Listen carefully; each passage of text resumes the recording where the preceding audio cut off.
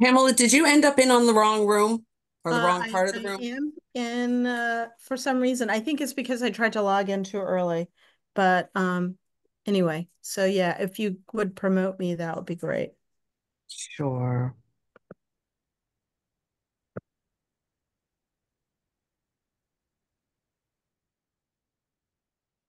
Okay, that should work. There you are.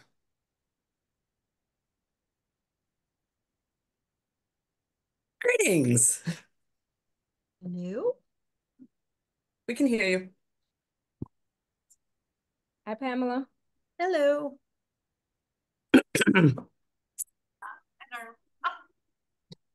Asking. Hello, Philip. I was about to say we're expecting Philip too, and there he appears. Hello, how Hi, you Philip. doing? Hello. Happy you're So back. yeah. Yes. So from our end, it sounds as if Lisette might be running late. Everald may or may not make it. So our plan was to just kind of maybe get the brief updates and table our planning agenda for September because our members aren't going to be here. And that way, hopefully we can get out of here by 7:30. The only thing is though, well, I guess we can do it during member reports or whatever, because we're already recording, right? Yes. Yeah, Well, let's we are. start and then we'll do the member reports, go from there. All right. So this is the CSSJC meeting. It is August 14th at 6:32 and we are opening. I need to find the agenda. And okay, here we are. So pursuant to Chapter 20 of Acts of 2021, this meeting will be conducted via remote means. Members of the public who wish to access the meeting may do so via Zoom or by telephone. No in-person attendance will be permitted, but efforts will be made to ensure the public can adequately access proceedings in real time via technological means. So we can review the agenda. We will have call to order announcements, member reports, public comment. We are going to table number 4 and 5 and 6 because I think those were the annual goals and committee updates.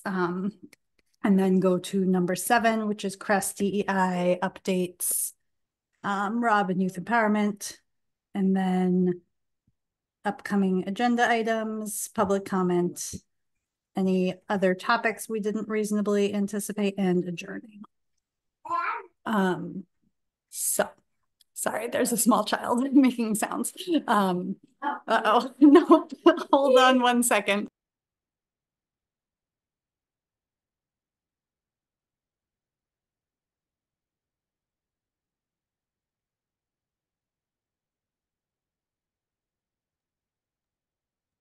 Sorry, it's popsicle time. So does anybody have any announcements? I see Pamela has her hand up. Oh, you're muted. I'm not sure that you can call the meeting to order without having a quorum. So I think what we figured out previously was we can meet, but we just wouldn't be able to vote on anything. Yeah, that's what we've done previously, because remember there was a time that we didn't have a quorum because we didn't have enough committee members. So, you know, what Jennifer Moisten had told us is that we can meet, but we just can't take a vote. We can't make any decisions because we don't have a quorum. Yep, that's what we've done in the past. Any announcements?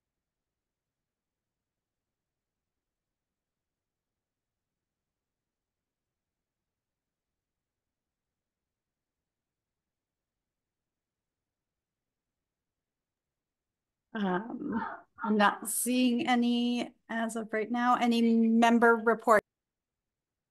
Yeah, I guess I just want to talk about the fact that we don't have I guess Isabella has resigned, and we already had 2 vacancies, so now that means we have 3 vacancies. So right now we're actively working with the town to recruit new members. So anyone who's out there listening, or anyone who's out there and wants to recruit other members, please do. We're going to be we were trying to do interviews during August, but because August is a big vacation month, it didn't really come about. So it's going to be happening early September. So obviously we want to make sure to recruit new members so that we have quorum, so that we can vote and make decisions. As well, we're looking, one of the members is appointed for young person, and so we want to make sure to also recruit young people. So anyone who has those types of networks, please also put it out to young people to apply to be a part of CSSJC. Let me see what else. The other thing is just the kind of like other report is just around the public comment. I want to clarify. I know that there was something stated on the agenda, but I want to clarify again that it was the whole snafu last time, but we've kind of clarified things with Camille that basically, you know, we suggest 3 minutes, but it's not 3 minutes. It's at the discretion of the chairs. And so we can go beyond 3 minutes. And so I want to make that clear. And that has been clarified to our staff liaison. And so moving forward, the public comment will be based on at the discretion of myself and Allegra in terms of the time and how long people can speak. So, you know, we've kind of talked that through, and there won't be those types of things to occur, because I know that was very disturbing last time, and we want to make sure that people feel comfortable speaking at our public comments, because we have been silenced. I know we, CSSJC members, have been silenced at other town meetings, and so we do not want people to be silenced at our meeting. Our meeting is a safe place for people to come and talk about safety, social justice, equity, inclusion, diversity. This is the place for it, and for you to have that ability to do so without being shut down for it. So want to make sure that people understand that, that has been addressed. And let me see what else. I think that's it for now.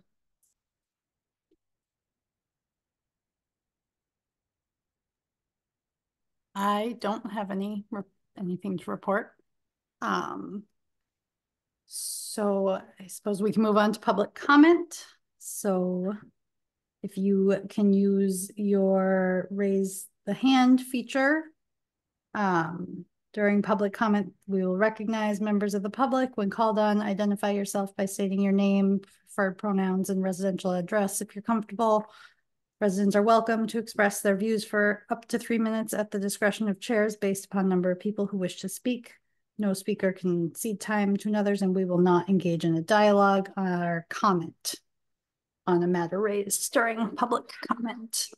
Yeah, and I want to clarify that in terms of the address. If you don't feel comfortable, do not share address, because I do know that, you know, a lot of people, like for instance, for me, when I speak in the town, I do not share my address because I feel that I could be targeted because of it. So do not feel like you have to do that. That's obviously a message that we share, but you don't have to do that.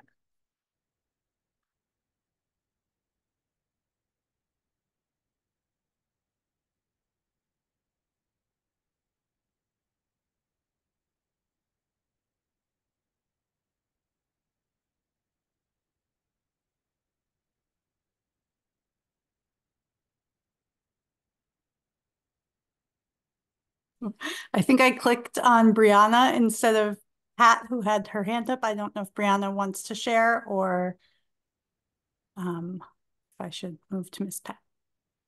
Hi, Allegra. I'll make a comment after. I'm driving right now, but I do have something to say. I'll join in on the next public comment. Sorry. All right. Thank you, Brianna.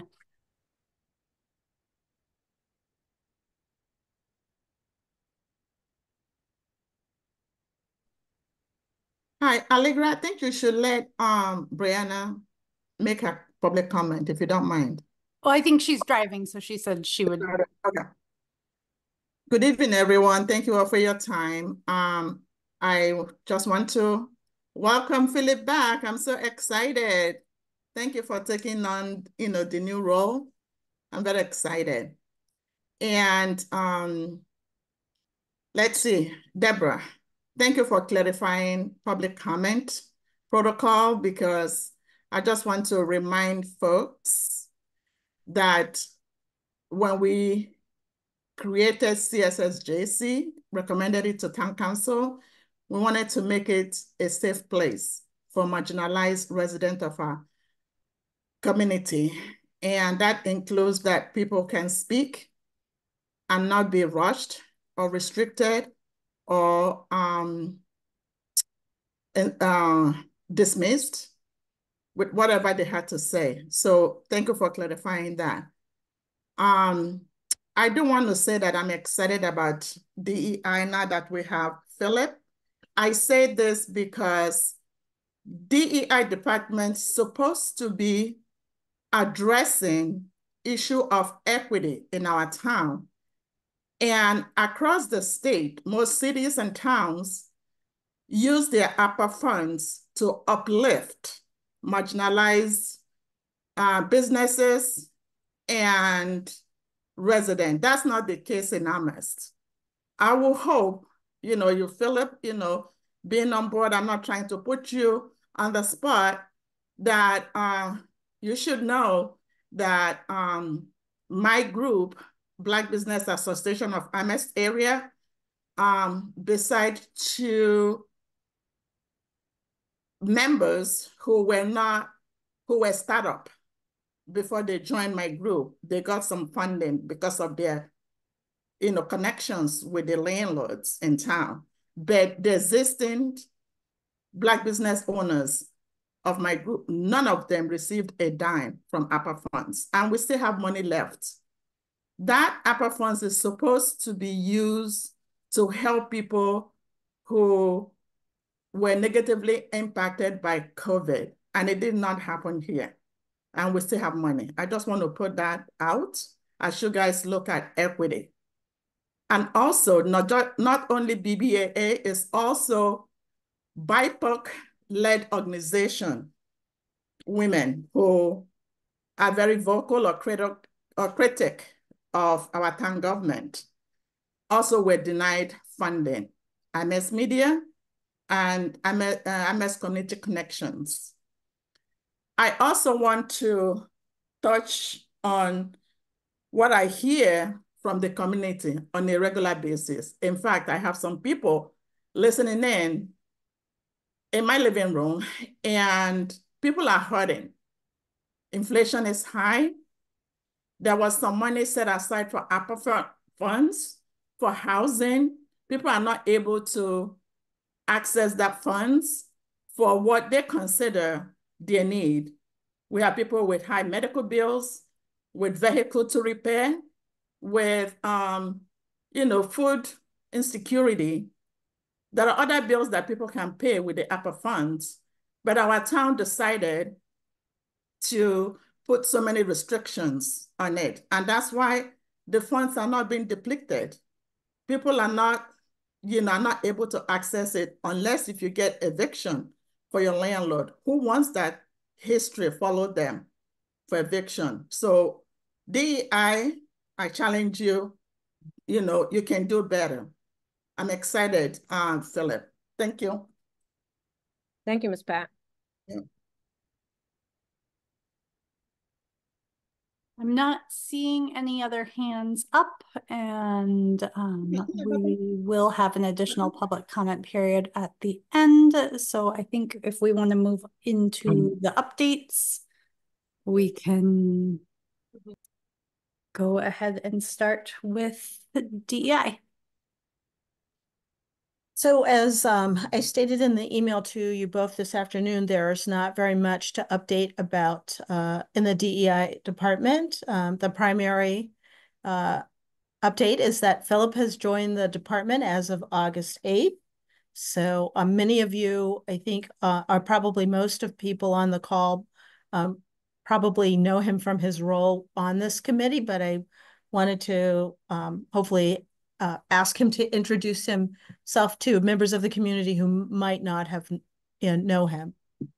Yeah, so my name is Philip Avila. I've been a town resident previously for 5-6 years. took kind of a hiatus off to California, and now I'm back after a year. Looking forward to the work.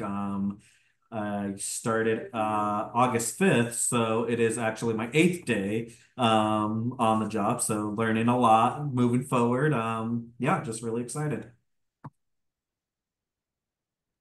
Well, welcome back, Philip. We're excited to have you assisting the DEI department. And me too. I wanna say welcome, Philip, for being back. You know, obviously, you know, having another community organizer, activist, and someone that cares deeply about equity, social justice, safety. You know, since you were on CSSJC and also on Human Rights Commission as the chair, you know, you're an asset to this community, and so we're excited about it. But as one of the callers, Ms. Pat, stated, you know, obviously we are going to also challenge, right? Because DEI, you know, this department that you joined was created by the Community Safety Working Group. And one of the functions was to really push the town, right? Push the town to be more equitable, to be more about safety, social justice issues, diversity, inclusion. And so we want to make sure that that happens. And so that's why, you know, we want to, you know, make sure. And that's why I want to clarify, and I want to hear from Pamela, because for the past 2 months, or maybe 2 or 3 months since Jennifer Moisten left, there's been a lot of changes. And, you know, I think, Pamela, maybe you were busy or something, but, you know, there's been some reports that have been sent in, but really, you know, someone from DEI hasn't been able to come to our meetings. And I think it's crucial that someone from DEI attend a meeting. I mean, you all don't have to stay the whole time, but at least to come, give us some updates, give us an opportunity to, you know, ask some questions, things like that, dialogue, so that we know what's going on. Because DEI is a central office. That's why it was created. Central office to really push the town, like push, not just, you know, handhold, and, you know, it's like the push, right? Push the town to be around diversity, equity, inclusion. And also, and that was one of the things that I know, Pamela, as you said, there was an email that you sent. It was in the Community Safety Working Group. We also wanted to make sure that DEI was really hand in hand with CSSJC. So, you know, I know that the staff liaison is Camille, but I'm kind of confused and perplexed as to why it's not someone from DEI, and why DEI now is not going to be attending, or maybe I'm misinterpreting, or I'm a little bit confused. So I want to get clarity around that, because it should be in tandem, right? DEI and CSSJC should be in tandem in terms of focusing on these issues, because we are charged to focus on these issues and to make sure that the town is focused on these issues, that the town council is focused on these issues, town managers focused on these issues. So DEI should be a partner right along with us. So I guess, welcome, hit the ground running, lots of work to do. And I guess I want to get some clarity in terms of what's going on, because like I said, since Jennifer Moisten left, because Jennifer was awesome, there's been a lot of kind of confusion. And I want to kind of get a little bit of clarity in terms of what's going on and what's happening moving forward. So I stated in the email, and I'm happy to repeat for everyone here, when I took the position 2 years ago, the DEI department was tasked with supporting 4 different boards with a staff of 2. So the African Heritage Reparation Assembly, Human Rights Commission, this commission, and the Disability Access and Advisory Committee. I've been working for the last 2 years to get some actually workload equity, because I was the only director with 4 and department with 4 boards that they needed to support. So there has been an agreement made with the town manager that this department, DEI, will support the Human Rights Commission, and Philip will be the primary liaison to that commission. I will be the primary liaison for the Disability Access and Advisory Commission. That commission is undergoing some changes through the town council, and it's going to be required that it has an elected or an appointed member as a voting member of that board. So that requires additional duties for this department and for me. And so a decision has been made that the staff liaison for this committee will be through the CREST department. As I also stated in the email, either Philip or I will be able to attend the meetings based on need and availability. But we have a lot on our plate, which we're still trying to figure out. I think the other update would be, there's been very little to report on for the last few months, really since mid-June, because we've been awaiting the arrival of the assistant director who could engage in planning with me for the responsibilities for the department. So, and as I also stated in the email, I anticipate that will be the case for, a few months. As Philip just stated, this is day 8 for him. He will need to get acclimated, have an understanding of the work. We've already started to think about what our staff workshops would look like, and we need to spend some time thinking about the other operations that we will engage in. And I think it was best to wait to have someone on board as a partner to have those conversations rather than to simply dictate, from my perspective alone, what the activities of the department would be. So thank you, Pamela, for that. It definitely provides more clarity. And I do understand now. Obviously, I'm appreciative, and, I do, feel for you all that you only had 2 people, then you were down to 1, and, lots of changes happening.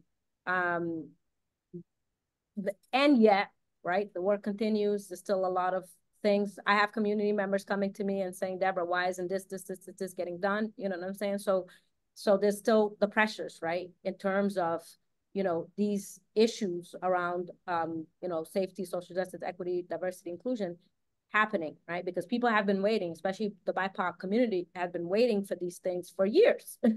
So even though, of course, I appreciate the situation, it still is what it is. So that's fine. I mean, obviously, you all have to make your decisions in terms of who's going to be supporting what group. Obviously, I think the thing is that we want to just make sure, though, that, and Camille, I mean, I tried to, meet with you, and, me and Alego try to meet with you to kind of discuss certain things, because we want to make sure, though, that things are clear in terms of what a staff liaison does, what that means to be kind of the support for CSIJC, so that it could be smooth, And so I'm still going to be asking for a meeting. And I want to make sure to include Pamela, include Phil. We can have the meeting with the town manager.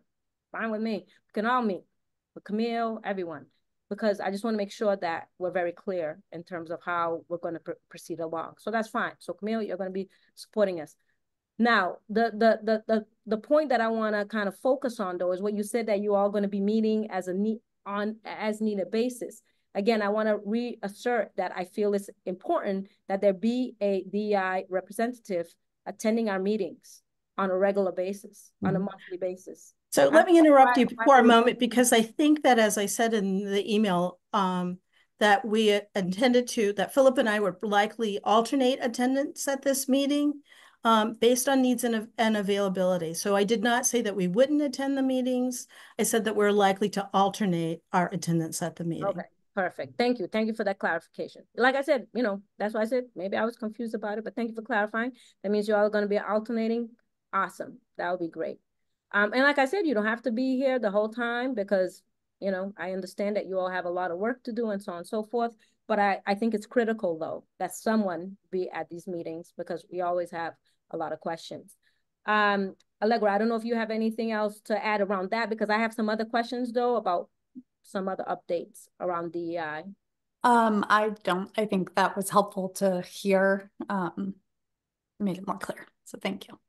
Great. And so my 2 questions, one is around Youth Empowerment Center and Youth Empowerment Programming. I know that you said obviously there hasn't been a lot going on, but I guess in one of the reports that Camille read, I don't know if it was last month or the month before or something, it had said that the Youth Empowerment Center is now under the rec. Is that correct? Yes. All right, so I will let Camille answer that. There we go. Yeah. Hi. So yes, youth empowerment is under rec. And also, if you're ready, I can let you know that Philip and I both are on the youth empowerment. I don't know, they haven't named it. But right now, just to let you know that the contract is ready and it's waiting for the town manager's signature, and that there is a feasibility study in progress being done by the Donahue Institute. And like I said, Philip and I are both on that as liaisons. Okay, and so what does that mean though, in terms of it's under the rec now? Because before, like I said, when we were doing with our recommendations, the SWG recommendations, it was supposed to be under DEI. Why was it changed to rec? That was some of the questions that I asked that I didn't get an answer last time. As I stated last month, that when I spoke to rec, and Ray was on to speak about it before, I think, or maybe that's another meeting. Anyhow, that is with the town manager and Phil. Do you remember who else? Who I else think was that on was the before. call? Or Yeah. it was town manager as well as the finance department. Thank you. It's finance department. That made a decision to change it over to rec? Oh, I'm not sure. That is above my pay grade. So and Pamela, you don't have any information as to why? I thought youth empowerment was under DI. No, I've been reporting for almost a year now that the town manager had made a decision that there would be a task force on youth empowerment, and that would not be under the auspices of the DEI department. So the town manager made the decision. The task force met, I don't want to say for the first time, but I think it was the first time that the CREST director and the assistant DEI director were included in a meeting, but there may have been meetings prior to that they weren't a party to. And I haven't been party to any meetings other than the first hour of the meeting that they had earlier this week. Okay, so let me get this straight. So now there's a task force that has been meeting. Well, I'm using the word task force to describe the group. The group doesn't really have a name. We actually went back to look at the email today to see if there was a name for it, but there isn't a name. So it's a group of people that have been, to the best of my knowledge, organized by the town manager and rec. But as I said, I was in the meeting for an hour today or earlier in the week, and I don't have any detail that I can provide. So you all, so Phil and Camille, you all are part of this task force? This group, yes. Yeah. Okay, so you all are part of this task force, and you all met how many times? Once.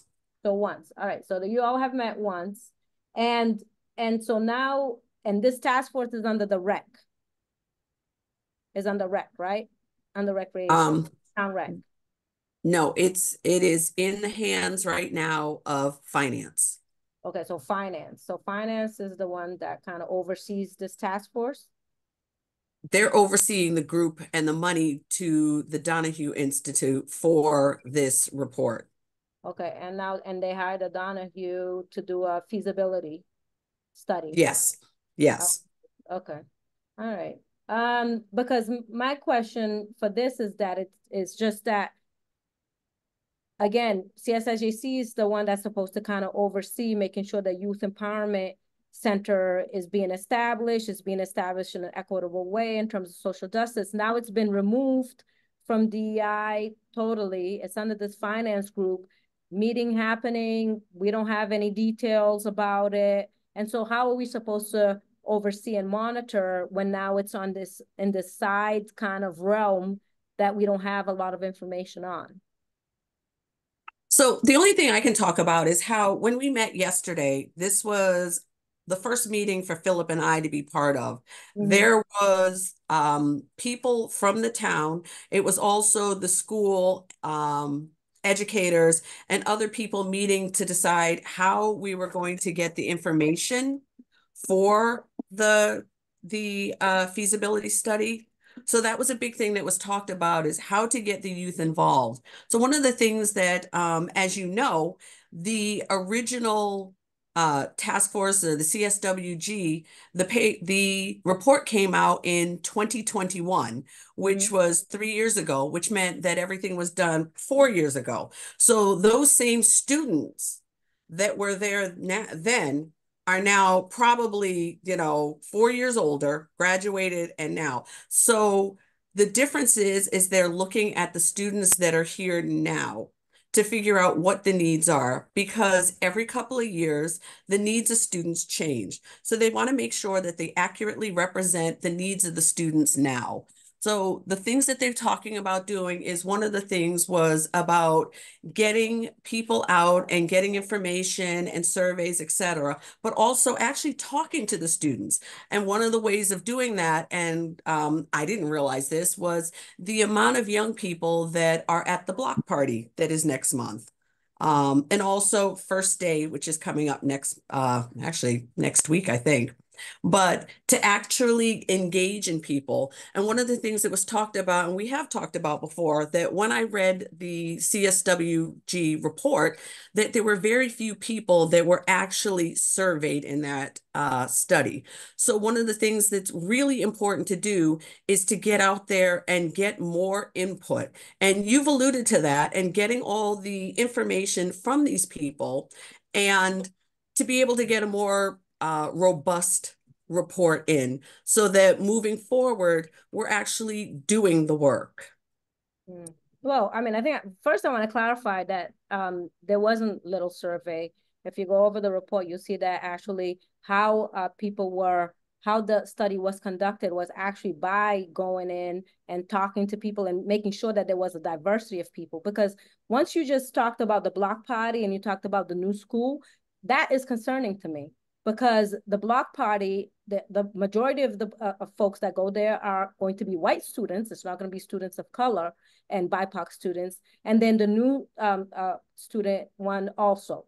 So I think they want to do more than that. And for me, the other part too that concerns me about what you just talked about is the fact I'm all for getting and making sure that young people are sharing information and that we get that information. But it's also a nice delay tactic for the town, right?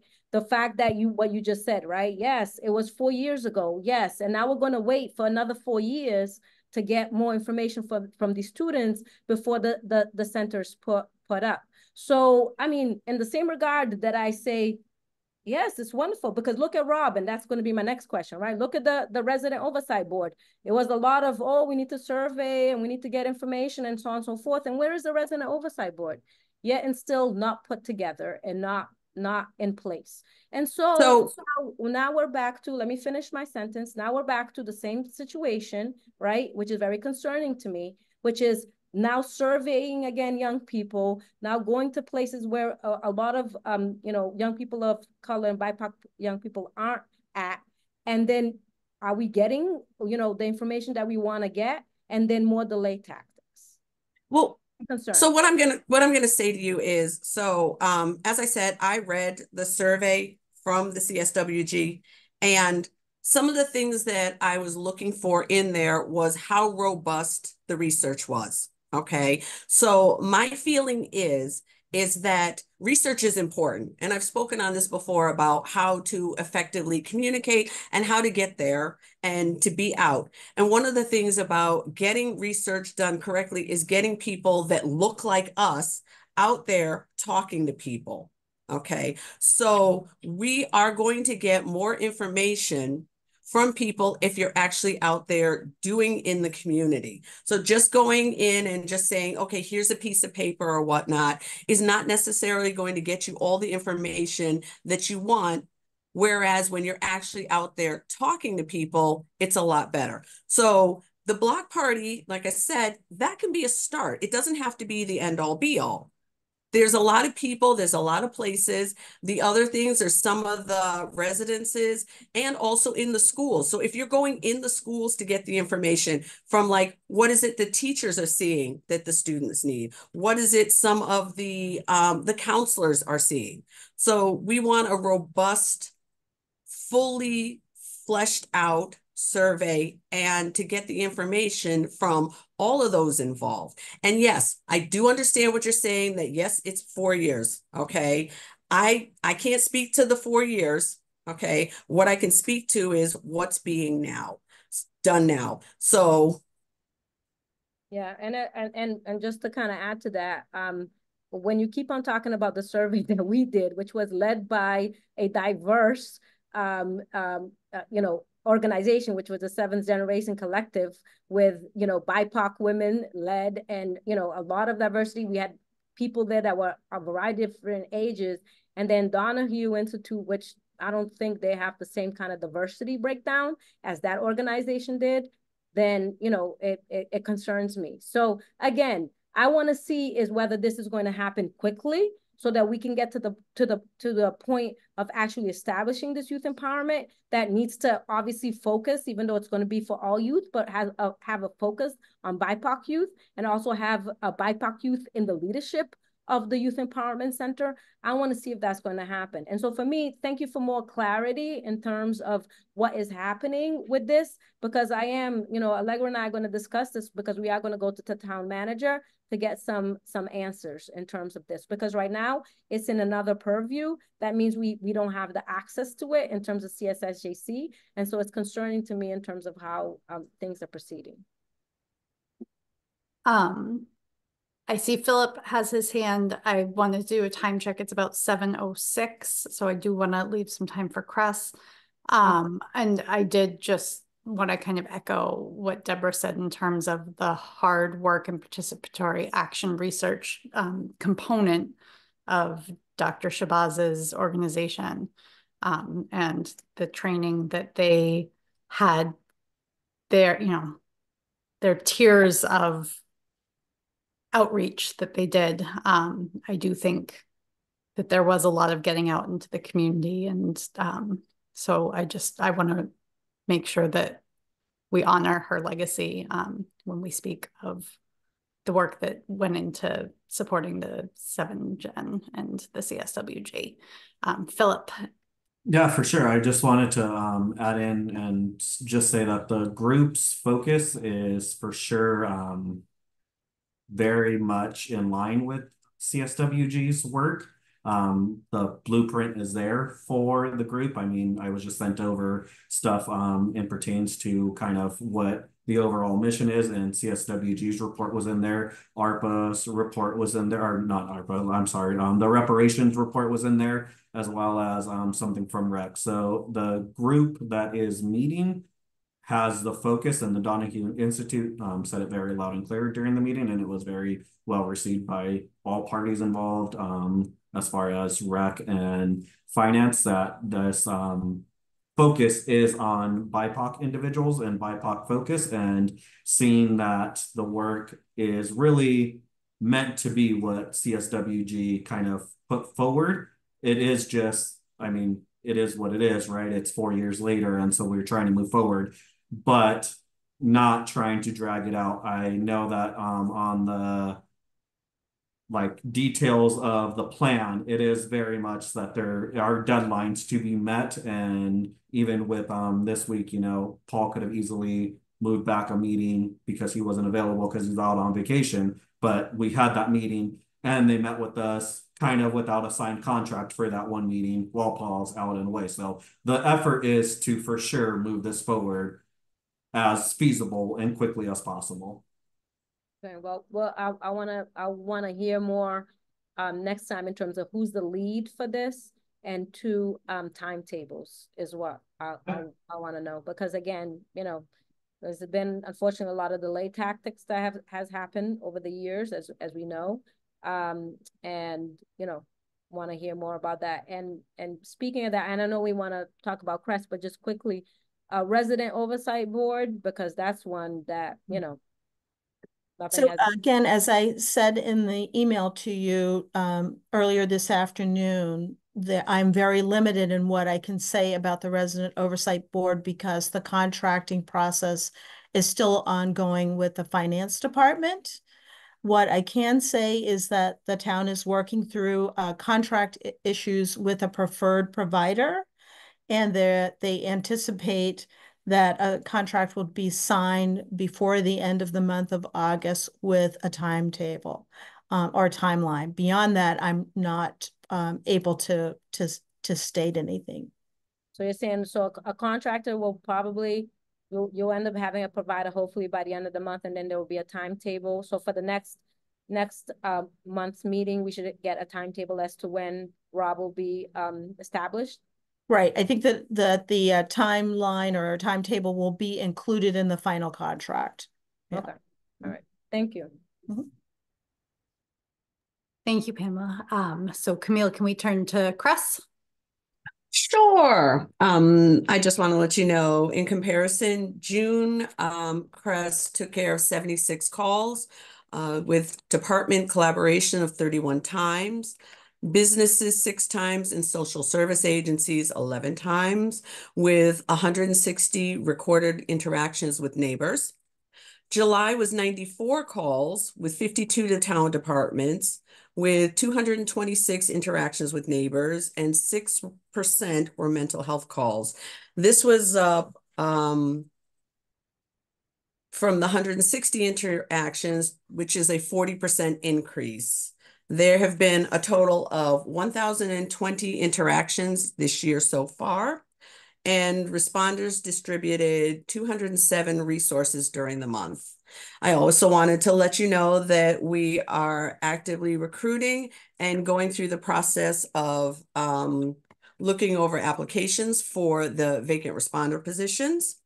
And lastly, that Saturday is Community Safety Day from 10 to 2 at Mill River, which will have all the safety departments and the town departments represented.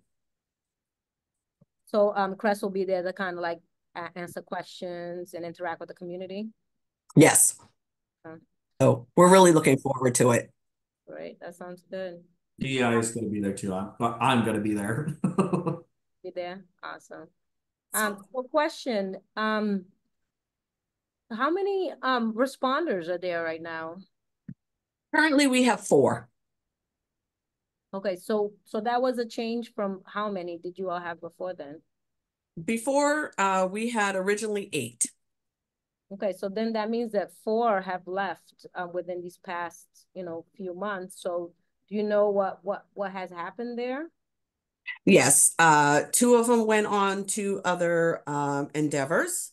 One went to another town agency, and one went to, and I would call it, she was stolen to 80 acres. Okay. So I guess for me though, that kind of,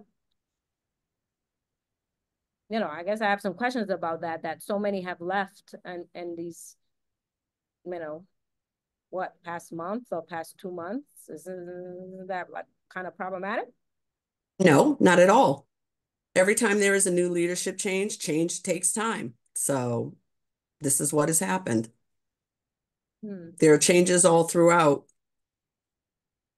Okay, so with 4 left, how much is Crest actually being able to do? As I stated, we're still up there on the call volume, and it has increased. We're still working on getting our call volumes up and dealing with the neighbors, and nothing really has changed. We're still out there active and participating. And as I said, everything has gone up. Whereas before I came, actually during the interim team, the call volume had started going up and has increased significantly since I've been there. So we are actually out doing the work that we were originally charged with. Okay. So I think, Camille, like we had talked about before, and which you did do, I think, once or maybe possibly twice. I mean, what would be helpful would be if you can continue to kind of send us those reports. Because for you, it would be important to get the reports because we want to see the numbers. If you could get it to us before, and that could be included as part of the agenda, so that we can review, beforehand, and so that also the community can see these calls and things like that. And so, and I think you did it maybe once or twice. I mean, because again, just kind of saying them quickly, like I was trying to take notes, but I couldn't even get all those numbers and stuff like that. So it it wasn't very helpful to me, so I can't really compare it to anything.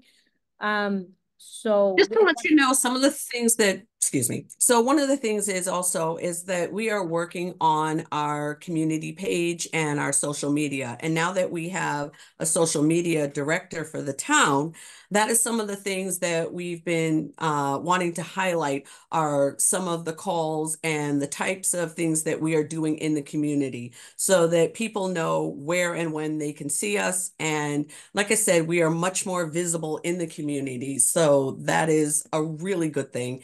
And people have been coming to us and working with other agencies. I mean, it's a process.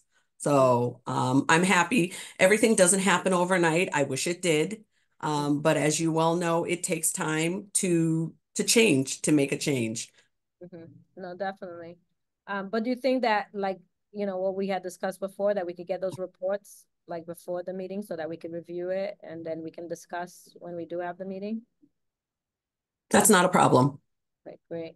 So I get a monthly report. It's usually sometimes like it only came in early this week. So I'm gonna try and see if we can get it to you at least Monday before the Wednesday meeting. Would that be fine?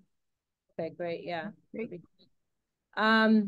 And then I guess like the question, because like I said, I think before you had included it. So in terms of dispatch, do we know if anything has been dispatched to you all? So yes, we have had a couple of dispatches, but as I stated and reported before, the same thing for like different boards is that everything has to go through clarification through the union and everything else. So that is what we're waiting on now. Our end is set. Okay, we're all set with our standard operating procedures and how we will proceed. What we're waiting on is to get clarification from the union and to have a sit down again, as you know, people are on vacation and the key people, one or the other is out. So hopefully, you know, by the end of the month, we'll be able to get together and really get this hashed out and get it done. Well, if you need any support from us, please count on us, because obviously, as you know, that was something that we've always been pushing for, is to have that, like you said, you know, you all being able to outreach on your own independently, having your own number so that people can connect to you, but also having that opportunity, because a lot of people know 911, right? So a lot of times when people are in crisis, they're going to go automatically and contact 911. So when they contact 911, right, that you all have those standard operating procedures in place so that they know which calls need to go to CREST. So that's something that we're very much, you know, wanting to happen here at CSSGC. That's always been a goal. So if you need us to also advocate on your behalf to make sure that that happens, because we do understand that it's a process. We do understand that the unions sometimes, are not, they don't understand fully, like, because it's a new department, how it's supposed to happen. So if you need us to be more supportive of that and make sure that to assist, we're more than happy to assist with that. Well, thank you. Well, one of the things, having been a firefighter, I know how the process works. And one of the things is the other part of this is training. So to get, as there is a new supervisor there who is very much on board, okay, and we were getting the reports and trying to get them one of the problems is that because there's HIPAA information and everything else, they're not able to share with us the full reports. So we have to rely on the redacted reports to figure out what actually is a CREST call. So part of this is a lot of training for not only the responders, but also the training that's going to have to happen with the new dispatchers. And the new supervisor is very excited, and he is ready to work with us on, working with the training, and also to have the responders go to dispatch so they can understand exactly what goes into it. Good. And then my last one, and I know Allegra, you want to jump in on this, but my last question is just in terms of, I know you said that there's been a variety of different calls, like with neighbors and things like that. Again, because I don't know like the types of calls and things like that, I just want to make sure and kind of, put in again my pitch to make sure that we are getting calls that are, that need to go to CRESS, which is calls that are focused on safety, alternative to policing, and things like that. That's so that you all are seen as that, you know, and not as a catch-all, you know what I'm saying? Because obviously, you know, you all have a lot of very important things to deal with. And so I want to make sure that you're dealing with those critical matters and not dealing with other things that other departments and services in the town should be dealing with. Well, I think that's the beauty of us is that since I've come along and the relationship that I have with the other town departments has really made things a lot easier. So we actually had a call where a neighbor went to the police department to talk to someone about an issue they were having with their neighbor. And the desk sergeant, instead of sending one of his people, called over to Crest.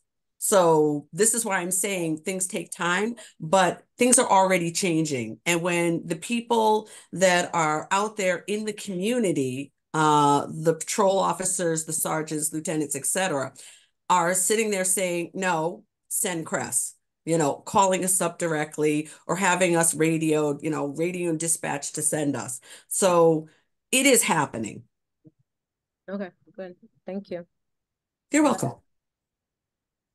I just had one question, and it was just about kind of the diversity of the remaining team members, because I know that was a big part of the vision for Crest was to make sure that there were kind of multiracial teams that were able to be dispatched, and just wondering if you can speak on that at all. Well, we still have the diversity. Oh, very much so. And the candidate pool that we're looking at is diverse.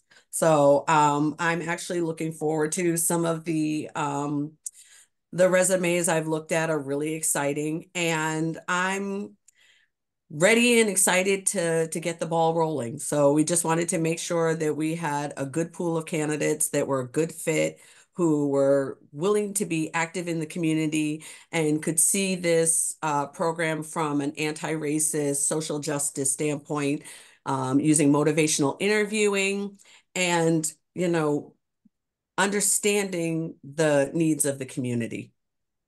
Thank you. Oh, one last kind of quick question. So because, you know, Crest is down to 4 responders, what's the schedule? Is the schedule still the same that you all have had? Because, you know, obviously I know at this point, because we've always been asking for, you know, additional hours, at least shifting the hours to when it would be more, but like, what's the hours still with Crest? Right now, we're Monday through Friday, 8 to 4, and Saturday for this week. And then we're going to cut back down to Monday through Friday until we get the new responders onboarded. And then at that point, along with the change for dispatch, you know, then we will change the hours. All right. So yeah, if you can keep us posted with that, you know, once that happens. Okay.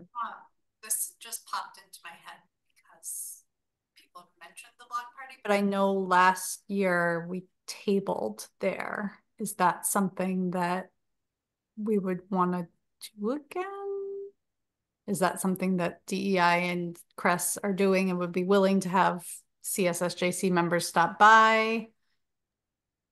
I missed part of the first part of your question, but if I'm interpreting it correctly, I think we tabled at the block party, right? And so, and we had these special buttons that where the library was able to create buttons for the library. So I'm assuming that that would still be an opportunity on the block party day for you all to share a table. I'll have to check with Angela around space, but we'll make space. I think the plan, or actually, the plan for this Saturday coming up is that Press and DI are sharing a table, but we can, I think, request an individual table for the block party, and you're more than welcome to join Philip and I at that table. Yeah. That's September 19th. I'm having trouble hearing you for some reason. Sorry, sometimes I cut out. Is that September 19th, the block party? I believe so. I don't have the date right in front of me. Because I think our next meeting would be the 11th, so we can remind people then.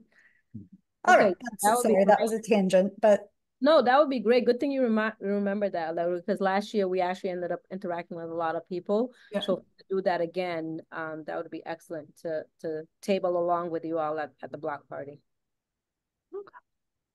Yep. Anything else about Crest at this point? So I think we can move on to our second public comment period. Brianna,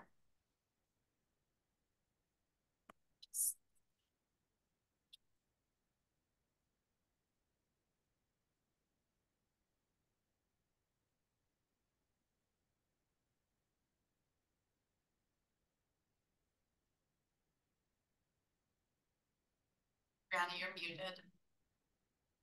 Oh, can you all hear me? Yes. Oh yeah.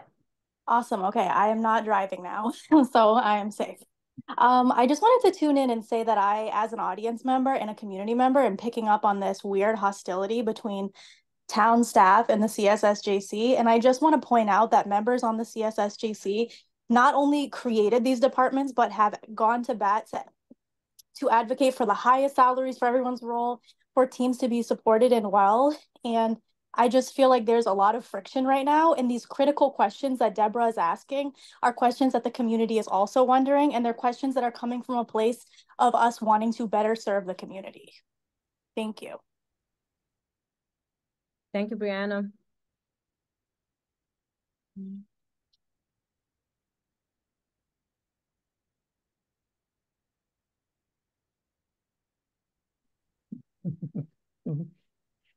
Hello, this is Martha Hanner. Greetings to everyone. Hi, Martha. I live in South Amherst, as I think you know, and I'm just speaking as an individual here. I try as best I can to attend your meetings, and I would just like to give my perspective on the flow of information. For members of the community like me, the monthly CSSJC meeting is my only opportunity to learn what's going on with crafts, with DEI, and related things in the community. So this is just really kind of a plea to our DEI and CRESS staff that it's not just CSSJC members that are interested in hearing from you, but it's people like me in the community that are interested in listening monthly and learning what's going on. And so also then, Camille, there was the little discussion of your providing a summary report to the members, if that's something that can go in the packet, so that then members of the public would also have a chance to view it at some point. That would be appreciated too. Yes. As you know, I'm associated with the League of Women Voters Racial Justice Committee. I'm speaking now just as an individual, but I certainly do go back and report whatever I've learned from this meeting to that group as well, so that we do appreciate anything that we can learn at your meetings about what's going on. I mean, I think throughout our town government, transparency does seem to be a challenge. I mean, you know, you are all busy, you're doing a lot of good things, and it's often very hard for the public to learn what's going on. And I think the example tonight was the confusion about the youth empowerment center or whatever. You know, it was a little hard to figure out, you know, if the right hand knew what the left hand was doing, because people were working on it, but it wasn't really yet organized to the point of being able to you know, give out information. So I just encourage you all and say that there are a lot of us out here who are interested in all the good things that you're doing. And also, please keep up the good work, all of you. Thank you. Appreciate it. Thank you, Martha.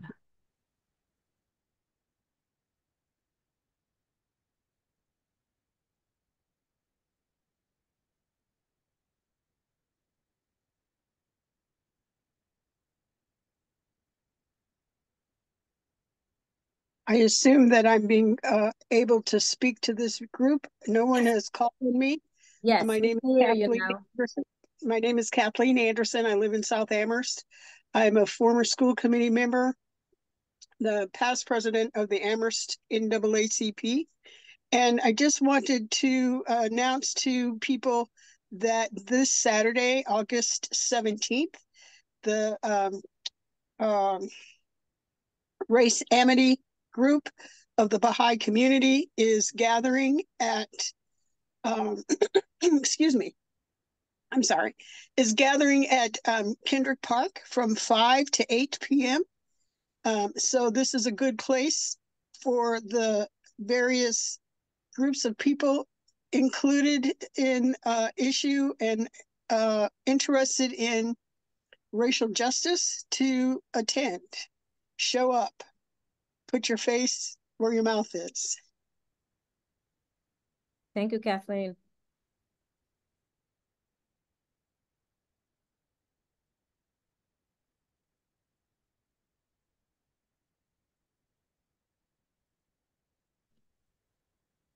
Hi, everyone. My name is Alicia Walker. I am town councilor at large, but here speaking on behalf of myself as an individual. I first just wanted to take a minute again to thank you all for engaging in this critically important work for our town. I also wanted to welcome Philip. We are really excited to have you back in town and excited to see all the work that you're going to do.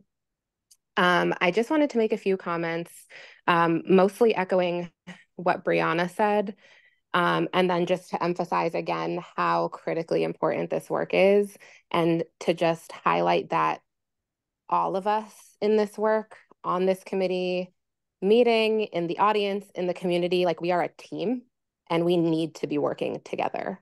And so I just hope that we can keep that in mind, that while we might not always agree on the process or the steps we should take, like we have the same goal. And so we really should be working together. I also agree with Martha Hanner in terms of transparency. Like this is a very important meeting. It is a very important opportunity for community members, even myself as a town councilor, to get updates as to what's going on with the diversity initiatives in town. There is no other platform where you can access all of this information easily at one time. And so I would also encourage you all to think about that and to think about looking at processes to better streamline that for the future, whether that be including information in the packet or putting things online, because it is really hard to keep up with some of the changes that are happening. And again, circling back to the Youth Empowerment Center, I know that at one point it was with the rec center and I had met with Ray, and then the town manager moved it out of the rec center. And so I'm surprised to hear that it's now back with the rec center. And so, you know, those things are really hard to keep up with. And these meetings, again, are some of the only times where we get updates as to what is happening in that process. And it's really important. And then I also just really wanted to quickly touch on the work of the CSWG and talk about like the longevity and the progress that is possible within the social justice work happening in this town. And I think it's a unique challenge because of the turnover and because of the amount of time it takes to get projects off the ground. And I know that you all are mindful of that, but just thinking about how important it is to be building off of previous work to avoid sort of this cyclical motion that we're going in right now. And again, speaking to the work of the CSWG, which I was co-chair with Brianna, the research that happened as a part of the CSWG was very, very intentional. And it went far beyond just making sure people who look like us are out in the community collecting the data. It went as far as to make sure that the people who were in the community collecting the data were trusted community members, well-known and well-connected within the community, who could get information from our most vulnerable and marginalized residents who lack trust with town government. And I think that that's really incredibly important to highlight, is that some of the information in the data that was collected in that research is not something that can be duplicated by just walking around downtown. It was very much more strategic and intentional than that. And so I really encourage you to add to that data rather than sort of redoing it. I think that data needs to be maintained, needs to continue to serve as initiative for what we're moving forward, because we need that information. I know it was 4 years ago, but a lot of that is really still relevant. And a lot of those youth are still in this town and still want to see those exact same services. And so we don't necessarily need to redo all of that outreach. And again, just really reflecting on the significance and the impact that Demetria Shabazz had on this town, and wanting to make sure that we keep that energy alive and that we are using that data. I really, again, just please continue to use the CSWG data. It was very intentional. It was curated very specifically, and I would love to see town leaders talk about it just talk about it more highly. It feels like it's being doubted. So I just wanted to bring all of those things to your attention. And again, thank you all so much for this work. I look forward to hearing the updates on the Resident Oversight Board, and to following your work. Thank you. Thank you, Alicia.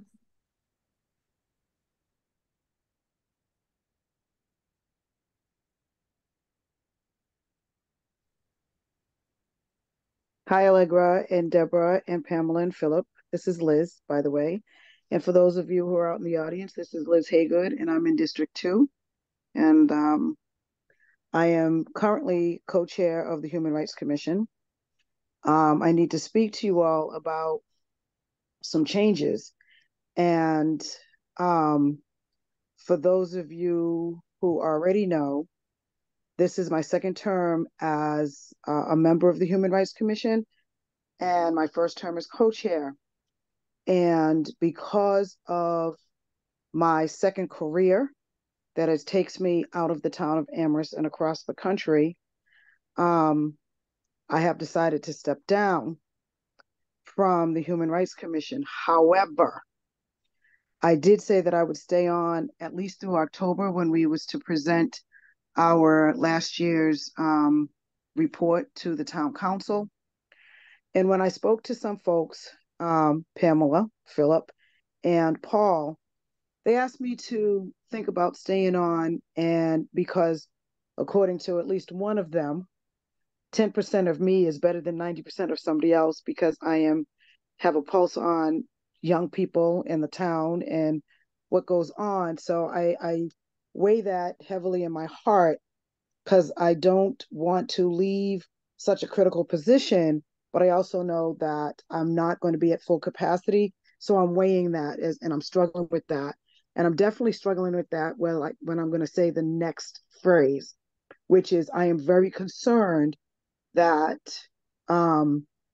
there's 3 openings for the CSSJC, 4 openings in CRESS, and at least 3 openings in the Human Rights Commission. And for the few of us to be doing this critical work, it lends to burnout. And I'm trying not to have that for myself, because that's part of what I'm feeling, especially when I can't be in full force like I would like to be. But I'm going to hang in there for as much as and as long as I can, knowing that I'm not going to make every meeting, and I'm not going to be able to join in on some of the CSSJC meetings and go to some of the affordable housing meetings that I've been trying to go to, especially since I'm very aware, concerned, and I hope enthused about us creating our Youth Empowerment Center. So for those of you that are out there, that's who I am, what I'm about right now. And again, I'm very concerned about the vacancies, and I say that with one foot out the door, but I also say that with hope that those of you who are out there that are not involved in any part of our town's very important fractions, if you will, that you consider being involved and help us out and make sure that each and every one of our community members, especially those that look like me, stay safe while they're navigating the town of Amherst. Thank you very much. It's good to see you guys, and I'm glad that I was able to listen in today. Thank you, Liz. Thank you, Liz. Ms. Pat, your hand is up. I'm not sure if it's still up, so I will bring you in. It's me again. I'm so triggered in listening to tonight's meeting. I say that because of the youth center controversy. Dr. Shabazz, may her soul rest in peace. She had PhD. There were 3 women that did the study, the 7 Gen, led by Dr. D. Shabazz. We had Dr. Katie and also Dr. Sanji. They did a thorough job. Under very difficult circumstances, they produced excellent report. And basically what we're seeing in our town government is to disrespect Black women in our town. Dr. Dishabaz Sanji, who spent time to put a report together. What I see that is happening with the youth center is chaos. It's chaos. From rec department, shifting around, now finance department, and it's no longer with DEI. I do want to remind CSSJC that when CSWG recommended youth center, we were very, very clear, and it was accepted by the Tech Council that youth center will be under DEI. And the youth have to be in leadership situation. Just to throw away money to Donahoe Institute to do what? Give more money to white-led entity. We don't need that. What is needed is to go back to 7 Gen report and do the implementation. There's too much chaos in our town. I also want to speak on to high turnover in CRES. I am an employer. If people feel safe, and if people feel that they're not going to be retaliated against, they will stay on. I hope this sends a message to the decision makers. Why is it that departments that are supposed to support marginalized residents and groups in our town is still, after 2 years, still struggling? Why is that? Racism. And in terms of committee, HRC, and Ms. Lee spoke so eloquently, there are openings there. People are feeling burnt out with CSSJC. I was one of the inaugural member of CSSJC. I had to remove myself because I just felt that we're just, going into circles. Nothing is happening. Disrespecting members. Nothing was happening, and it continues. It needs to stop. This needs to stop. It's not okay at all. I also want to, so in terms of youth center, I do want to remind folks, including people listening, that youth center is not only just about recreational. There is a huge major component that is missing that people are not discussing, and that is promoting cultures of our youth. So that's why we pushed it to DEI. I just want to remind people again. I want also to echo what Councillor Walker had said, what Brianna said, what Liz said, and I want to apologize to Deborah. You know, you may be feeling alone because I did not like, you know, what went down tonight. All you're doing, you're speaking for us. You're speaking for our community. You're representing us. And I'm not seeing you being respected. Bunch of, you know, Black women should not be working like this. It's not the vision of CSWG. We can do better. You all are very, very smart. We need unity and we need transparency. We should stop dismissing folks who work hard to put these two departments together. It was actually Dr. D, when I had a private discussion with her, that we came up with the two departments. And I said, I'll just, you know, throw it out and see what my group will say, CSWG. And that's why some of you were able to get this job.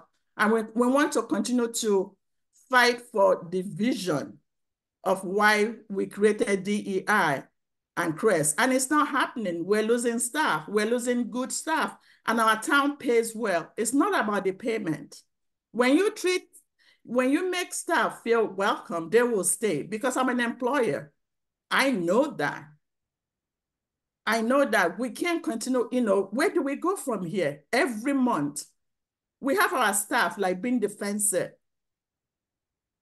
I'm just very, very frustrated. I'm very frustrated. That's all I can say. Thank you.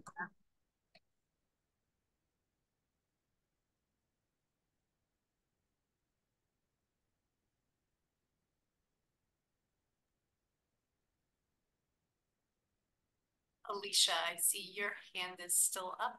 I can bring you back in. Oh, all right, hand down. Oh.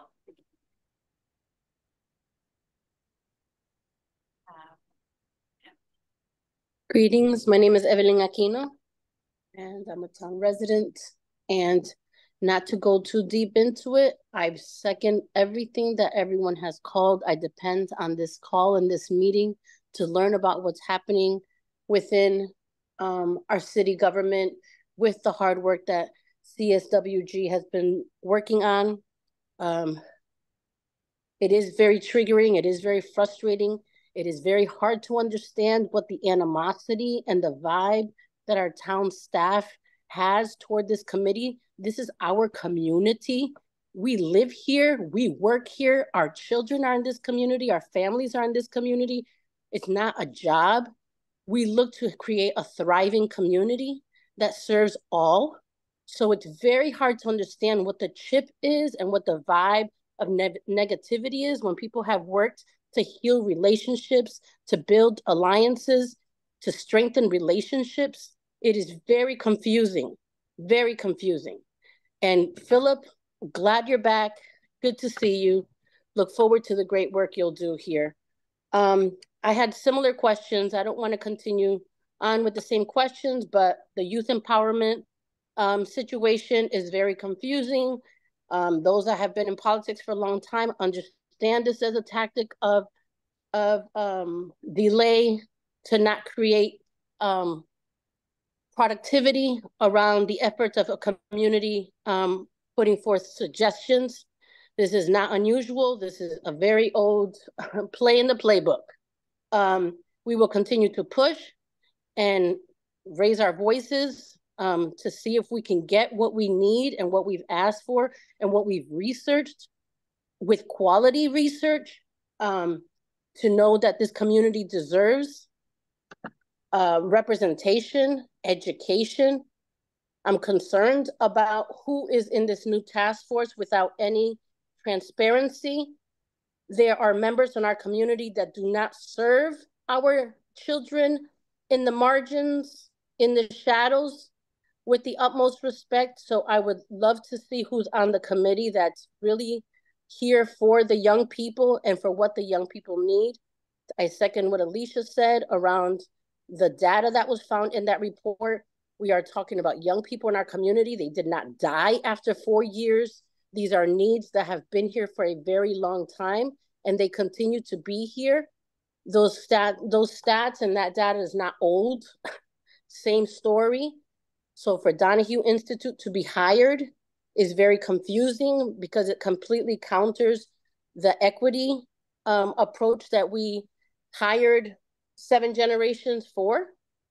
It's just very disappointing that all this effort with a robust group of CSWG leadership that worked so hard, and it was so exciting as a community member to see it. All the work that was coming out of it has been little by little being unraveled. I'm concerned about the staff we're losing. It sounded like we started Crest strong and we're losing people. I'm curious about the restorative justice that is being promoted in our town offices as part of the work that is not sustaining the staff. How are we doing restorative justice if relationships are being broken? If we're talking about staff going somewhere else as stolen? Like, I don't understand what this language and this whole vibe is in our community. Really, it's hurtful in our community. This is where we live. This is where we look to thrive. Again, it's not a job. Many of us do this as part of our livelihood, but we also do it because we want to live in a just and equitable community.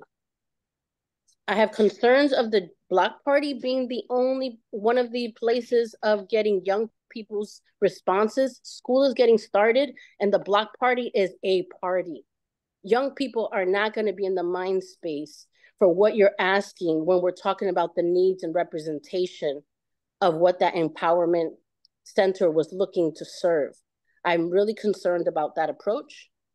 And yeah, that I just second all the folks who've spoken that we need transparency. We need to work as a community. The negativity that has been invited in is very concerning and very, very disheartening. And Philip, we will back you up, and hopefully that will not infect you or impact you. You have been a strong member in this community. You worked hard on that committee to bring forth all the findings that we have been working so hard for years, still on block 1 for so many of those recommendations. Thank you for your hard work, all of you for showing up today, for staying on, for making this happen. And I really do have faith, and I look forward to continuing to learn more details and continue to work in partnership wholeheartedly with respect for what our community is and what we can be. And I look forward to it. Thank you. Thank you, Evelyn.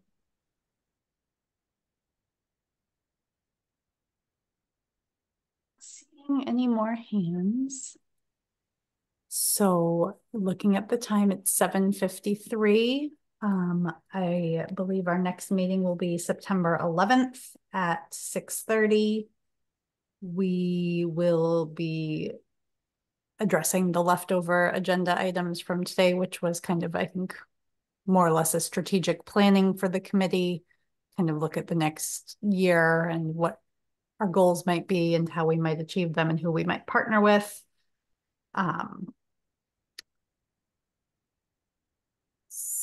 So unless there's anything we didn't reasonably anticipate within 48 hours that you would like to discuss, Deborah, I think we can end the meeting. Well, I just have one announcement that I ended up seeing that I forgot to say. This is Jennifer Moisten actually that shared it with me. There's going to be a Black Roots Festival on September 8th, which is a Sunday, hosted by 80 Acres. They're going to be celebrating, just African-American culture with food, music, art. So, more details to come, but just wanted folks to kind of save the date on that. And it'll be obviously, it's going to be in the Amherst Town Common, actually. So that's on the 8th. And then the thing that we do need to kind of, maybe we'll have to do it offline as a committee, even though, of course, I know that we can't kind of respond all, but just to kind of get some some thought is just around the town forums, because that we had put some holds on for like, I think the 19th and another date. So we'll just have to kind of give it a little bit more thought on that. Thank you for that reminder. All right, so I think we can end the meeting at 7:55. Thank you all. Welcome again, Phil. Oh. Bye. Thank you all.